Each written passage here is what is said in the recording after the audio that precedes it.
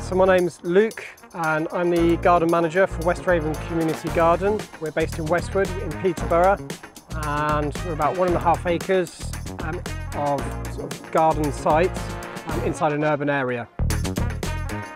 Our kitchen, and we've got kind of lots of resources to do arts and crafts and carpentry.